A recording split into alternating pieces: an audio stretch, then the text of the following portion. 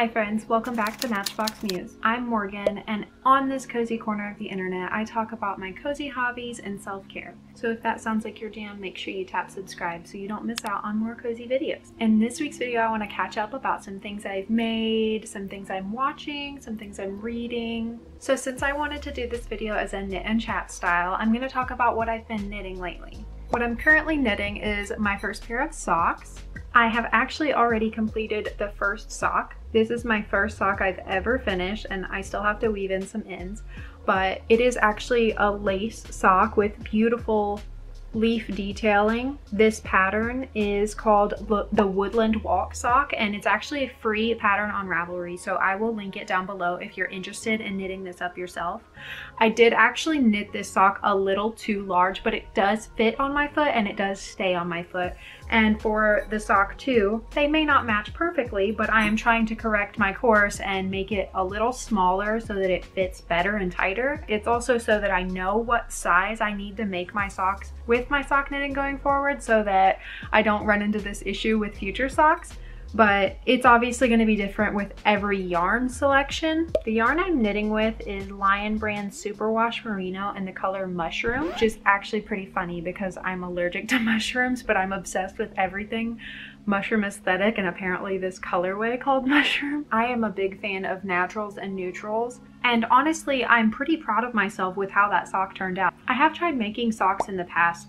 One time it was when I was crocheting, because I'm a long-time crocheter. I'm actually a pretty new knitter. I want to make a video about my original inspiration for picking up knitting, which was the Folklore cardigan by Taylor Swift. I was following the crochet pattern for a long time, and I'll talk about that more if I ever finish it and get to post that video.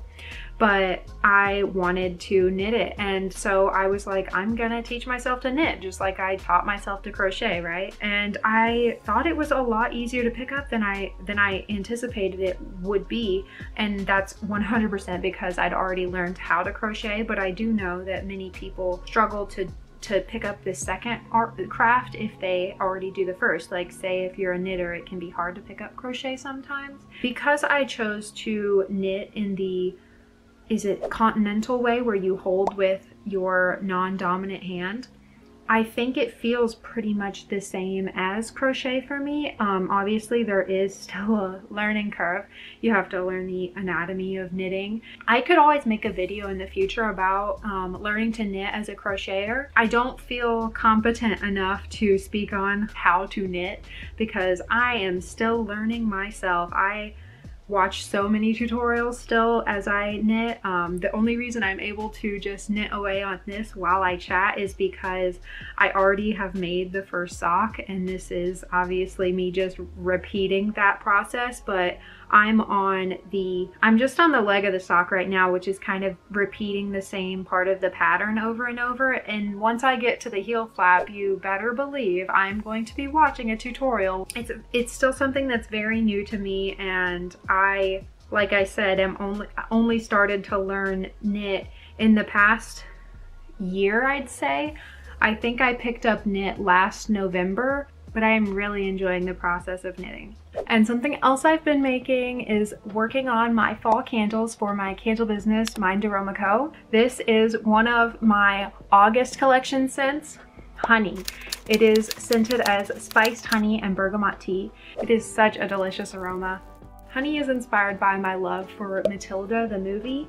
Growing up as a kid, that was always my favorite movie. I connected so deeply with the character Matilda. At the time, I thought it was just her love for books and the library, but growing up and entering my own healing journey and therapy journey, I've come to learn more about why I connected with her so deeply.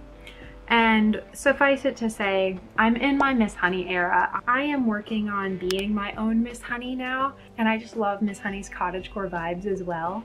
And then the second scent in this collection is called August. August is scented as spiced cider and cedar, and it is such a lovely transitional scent between summer and fall. I feel like August really is that, and I know it's completely a summer month technically, but the entire month of August just feels like the sunset of a summer, and I wanted to capture that in an aroma.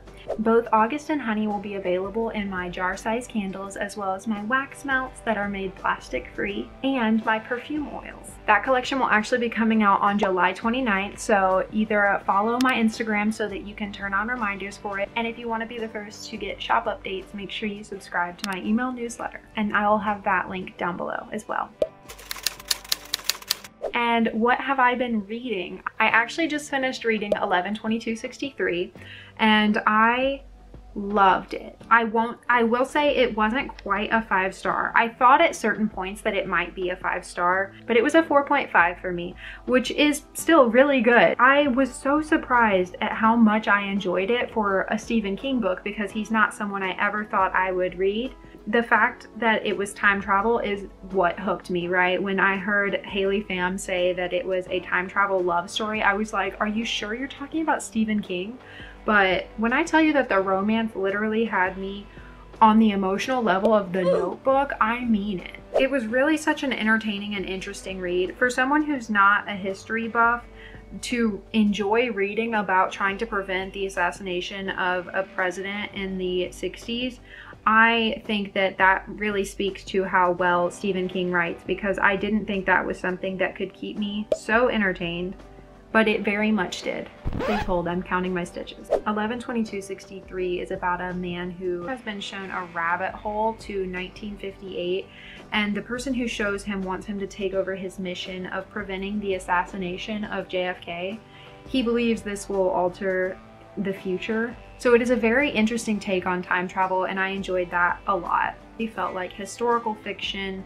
It touched on philosophy. There's even a part of it that feels dystopian. And Stephen King really surprised me with being able to create such chemistry between two characters in a romantic way. I did not think he could write such a compelling romance, but I mean, he is one of the, I think, most respected authors or writers of our time, and he does paint a really good story. As someone who is a Swiftie, I think I've come to like really respect storytelling, and Stephen King really has that. I think that the way he tied in even the first line of the book being, I've never been a crying man, and then when something happens that hits the main character really hard, whether or not he cries, he repeats that line of, well, I've never been a crying man. And it really helps you know the inner workings of the character and feel connected with him from the beginning. And since I'm waiting on the new episodes of Too Hot to Handle, I am itching for something new to watch. And when I finished reading this time travel love story, I asked my friend for more time travel love stories, and she told me I needed to watch Outlander. I have wanted to read those books, and that's why I think I haven't watched the show. I've been like, oh, I'll read them. And I did the same thing with The Witcher for the longest time. I didn't want to watch it because I wanted to read it. But like, there's so many books and so little time, especially as a mom. So I just had to break down and finally start watching it. My husband and I did watch The Witcher, and I cannot, oh, there's a new season out and we need to sit down and watch it together. I am very sad this is going to be the last season with Henry Cavill, but I have started watching Outlander and I am already obsessed. I love time travel stories. I love a time travel romance. More specifically, I usually love romances that span through like decades or time. So I love a soulmate story. I love reincarnation tropes. I'm only a few episodes in, but I'm pretty hooked, and I would love to hear if you guys have more recommendations for me as far as shows or especially books that handle those tropes of time travel or reincarnation and just love stories. I love a romance that has those elements, so please drop your recommendations down below for those. Another thing that is very exciting in the works is I'm having an office chair delivered today.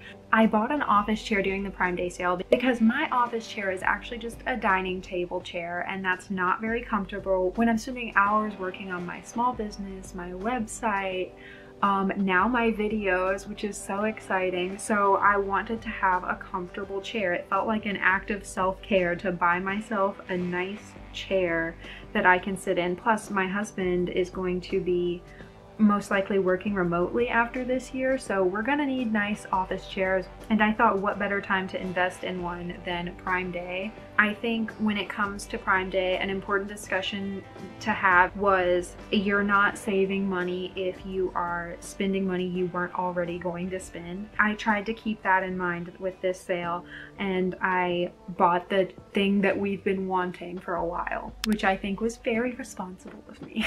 And that's what I have to tell myself when I'm spending a little chunk of money. And another thing I'm hoping to do is start organizing my yarn stash. My gosh, has it gotten out of hand. I might put in some clips right now of what the status of it looks like, but I just want you guys to know that I need to have a video coming soon of me organizing my yarn stash. Keep me accountable because I need to finally organize it. It's a mess. It is overwhelming.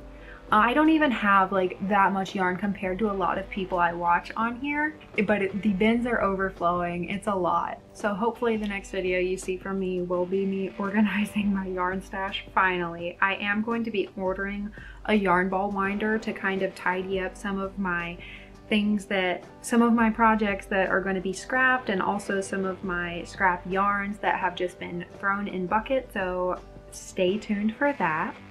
I've also been working on trying to wean myself off of coffee just a little bit. I'm not trying to stop drinking it altogether, but I was a Starbucks barista for 5 years, and I drank so much coffee, and I was the most anxious person. I am the most anxious person, especially during that season of my life where I was consuming copious amounts of espresso.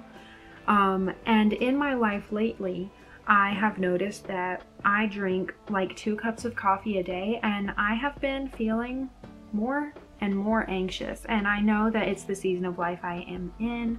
I'm a new mom. I don't know how long you get to say new mom. I've been a mom for 14 months now, but it always is gonna feel new, I think, because every stage is you're experiencing it for the first time. So I guess I'll say first time mom.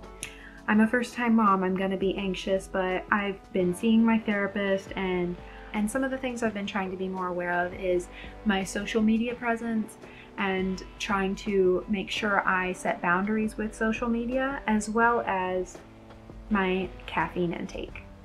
It's interesting because I feel like my morning cup of coffee is an act of self-care, and it is in its own way. That's why I have a candle called Fill Your Cup, because I think those slow morning moments where you have your coffee and you sit and you have a slow morning, I think that is an act of self-care in its own right. But I also think self-care is knowing when to draw boundaries for your own well-being. And I think that knowing that coffee is probably causing issues with my anxiety and even hormones, because I have PCOS, and maybe I should talk about that more as well. But I think that knowing when to draw boundaries is also an act of self-care. Hi friends, I was just editing this video and I wanted to pop on and correct myself a little bit. I guess it's not really a correction, but I just want to expand on this discussion on self-care, because here I'm talking about trying to cut back on coffee because I was trying to minimize my levels of anxiety, and that is a valid form of self-care. But I was talking to one of my friends about whether limiting caffeine helps her anxiety, and she lovingly pointed out to me, "You're having a bad day, you're sad, drink the coffee." And that spoke to me greatly, because I think when we're in this headspace of having a bad day, not feeling okay, we want to solve it. And part of feeling our feelings is observing the emotions without needing to correct them. And that's something I am always working on in this season of life.